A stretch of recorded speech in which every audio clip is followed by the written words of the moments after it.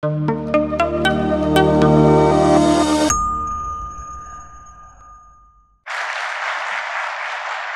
a privilege to be at Miranda House.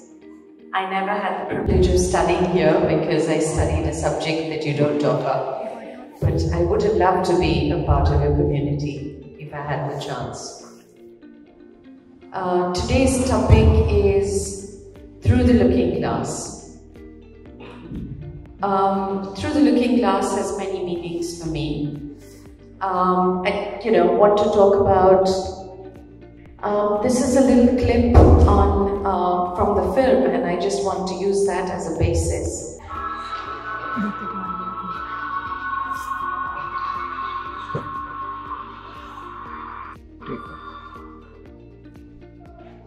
Okay, so this was Alice going through the looking glass.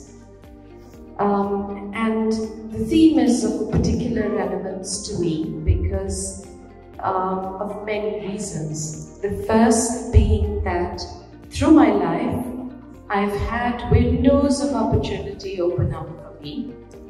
And when I've stepped through those windows, it's been pretty much the same as when Alice stepped through the looking glass. My world changed completely, turned upside down. I entered a new universe. It also has particular relevance to me because I was fortunate in that I studied at Christ Church, and this is in Oxford, and the daughter of the Dean, Alice, is the person the maths professor, Lewis Carroll, used as the inspiration for Alice in Wonderland. So the original manuscripts are in Christ Church, and it was always fascinating to live for 5 years in the place that Alice lived. When I was little, I was fortunate because I had the opportunity to be in the outdoors a lot, and I loved reading. I read a lot of books, and amongst my favorite heroes was Jane Goodall. And I wanted to be like Jane and live in a forest and study animals. Today, I've done so much more, stuff that I had ever imagined I'd do. I'm a conservation ecologist, a photographer, a public speaker, a diver, underwater photographer, a philanthropist, a design consultant, and a hotelier. And today, I'm going to tell you a little bit about my life and all of the looking glasses that I found and stepped through. They call me Her Daringness, the Tiger Princess of India.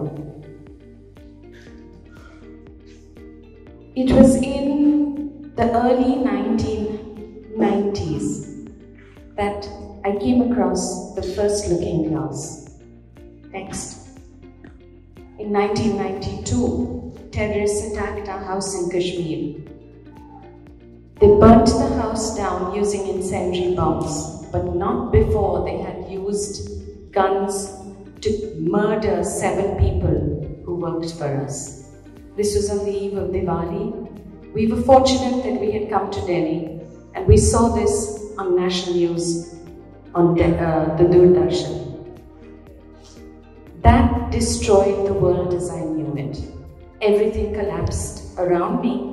I could no longer think of going back and doing my research in Kashmir on snow leopards. It was then that I found the first looking glass. I had a meeting with the director of the Wildlife Institute of India, and he offered me the chance to take up a challenge to study tigers. At the age of 22, I borrowed a car from a friend of mine and set off across India to study tigers in central India in Bandhavgarh National Park. Next, I lived with the tigers for 5 years, 9 to 10 months of the year. Through rain and hail and extreme weather conditions, temperatures would go from minus to about 47, one location even 50 degrees. I learned to make these tigers my family.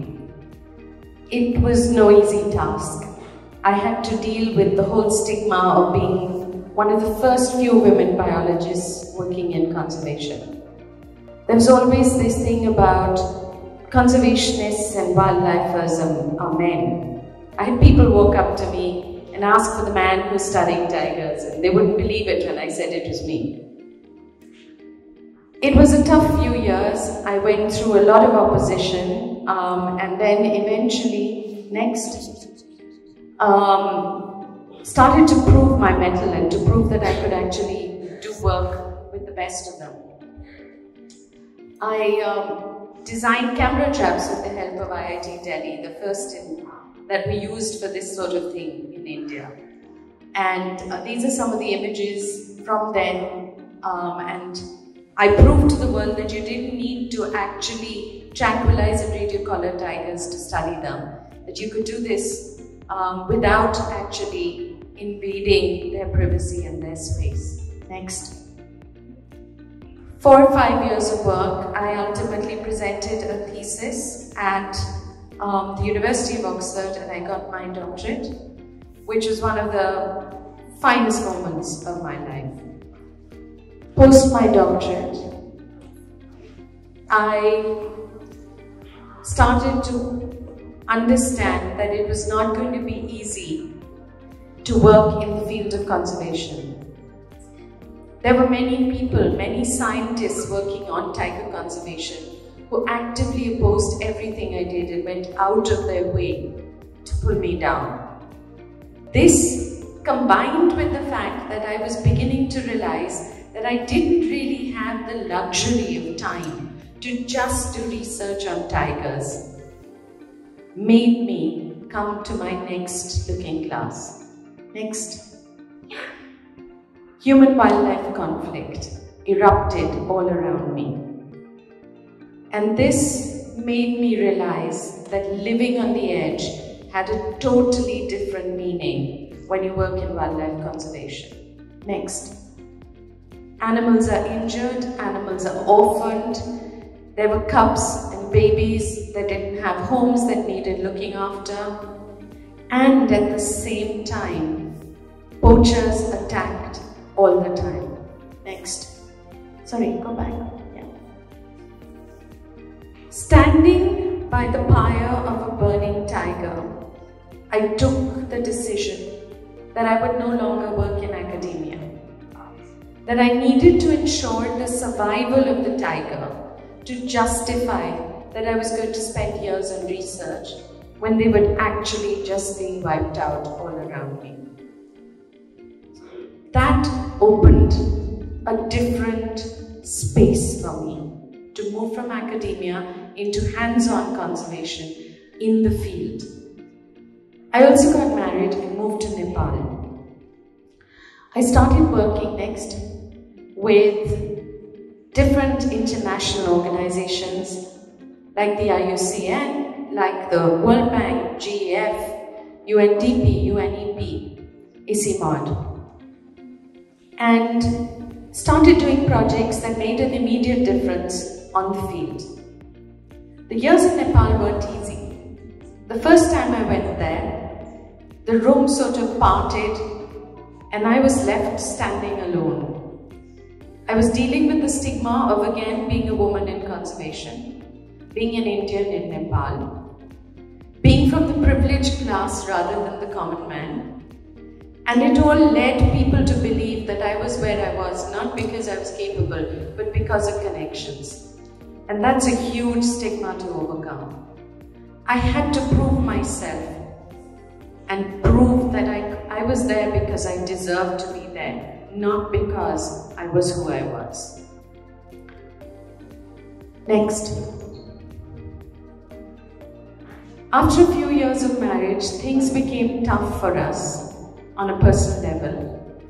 And to sandwich my marriage, we decided that we would try and do some work in India. We chose to come back to Central India, and I created my first tourism conservation project, Singinava Jungle Lodge. Singinava was a project that used 54 acres of degraded barren land where trees had been destroyed and weeds had invaded and taken over. into one of the finest lodges at that time. The lodge also made it possible for me to have a base to do my conservation work and work with the communities that lived around Kanha National Park.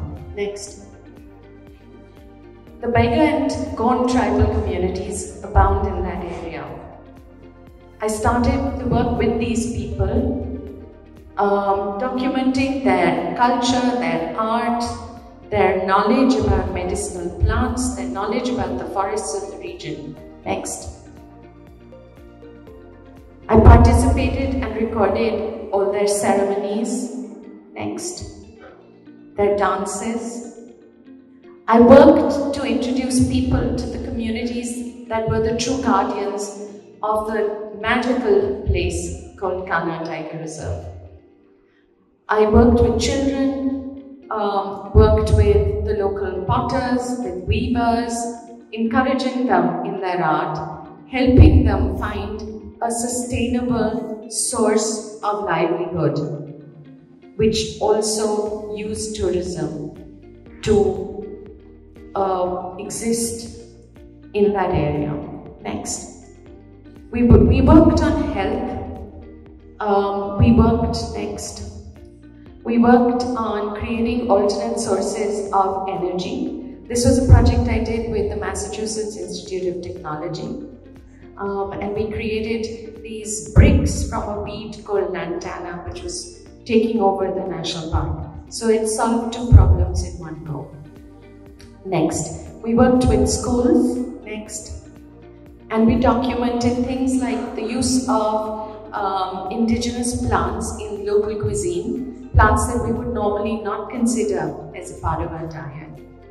Next, I actively promoted the use of art for spreading the message about conservation. Towards this end, we organized camps and events, art camps, where we had people from different countries come in and interact with the local gold artists and the local artists from the region. At one point, I had people from 16 countries come in, and they lived and worked at Singinawa, talking about what they were doing and through their art representing what they were seeing in the Kanha Tiger Reserve. Next. The artists also worked with the local schools. This is an image of a very famous wildlife artist, a sculptor called Mankared. Next. I worked with the park very closely. I continued my alliances with the Forest Department and we continued conservation work within the core reserve of the park. We donated vehicles for the park to use for patrolling. Next. We created water holes in areas where water was scarce, creating new habitat for tigers. Next. We also actively helped in monitoring local wildlife populations. So the continuation of using science with tourism practices, with hospitality, with community work continued. And this was a very, very special world that I had created by taking that window of opportunity and trying to do something new.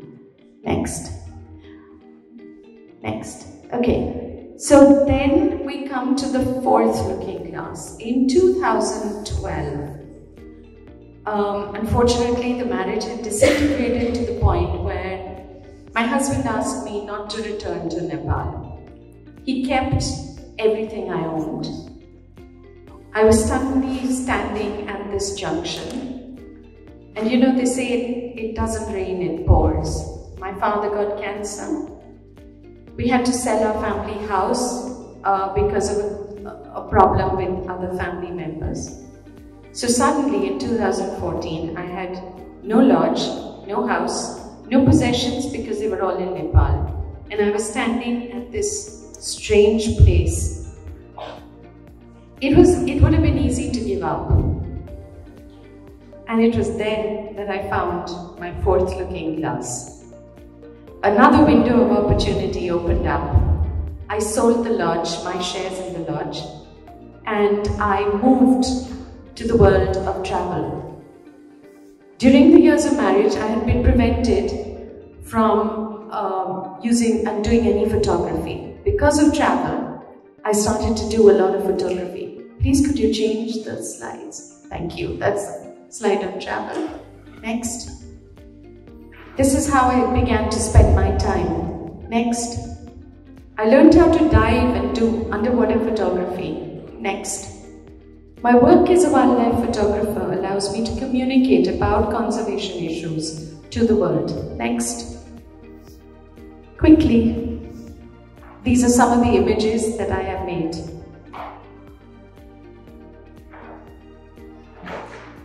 I made a book called Hidden India, which totally changed the rest of the way I would work for the next years. Hidden India was dedicated to my cousin who got killed in a hit-and-run accident in Goa. Next. We created a place called the Safari Bar at the Lodi Hotel in Delhi. This introduced me to the world of design. This was a complete new world for me, a change. Next. I also went to Ethiopia and did some 3 years of work on tribal communities in Ethiopia, which resulted in the largest body of work as a fine art photographer. Next. Then COVID hit, and that became my 5th looking glass. Next. I created a company called Hidden India. Next. Hidden India was used as an opportunity to actually show the world what I had been doing all of these years. I work on ESG, on being carbon negative in your life. Next. On rewilding, on combating climate change. Next. And using biodiversity in architecture to make a statement about sustainable living. Next. I created a property called Hidden India, which took 16 years of rewilding to create. Next. Mahavan is the first carbon negative property in India. It's also the first beyond green property in India. It's actually the second only in Asia. It's in the world's top 50 sustainable hotels in the world. It's to show people how to do things in tourism. Please continue. Show next slide. These are images of Mahavan. Next. And then I got this opportunity to work with some of the greatest names in a movie on India. And I was so proud to be able to represent India and do this film. It's a one-hour film on discovery. Next. I do a lot of talks, a lot of public speaking about my work, and work with lots of brands on talking about conservation and sustainability. Next. So what I want to say to you is, look for the looking glass in your life. It may not be what you're looking for, it may not be the most apparent thing. It may not be something that you thought would be obvious and in front of you. Even Alice didn't know about the looking glass in her first book, Alice in Wonderland. She discovered it late. So don't be afraid, keep a lookout, grasp every opportunity. As a door opens, as a window of opportunity opens, do take it. Be brave, don't be afraid. Don't be afraid that your life is going to turn on its head. It's when your life turns on your head that you go. You grow as a person, you experience new things, you learn what your capabilities are when you face new challenges. So go out there, find your looking glass and step through it.